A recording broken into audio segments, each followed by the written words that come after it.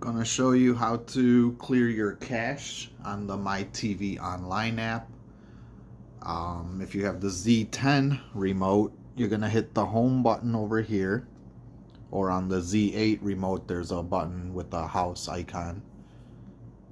You're gonna hit home to get to this screen. You're gonna go down to settings, then you're gonna go down to apps, then you're gonna go to mytvonline2.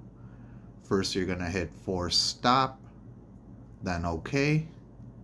Then you're going to go to clear cache. Then you're going to hit OK. Don't hit clear data, otherwise you'll lose all your favorites and saved shows.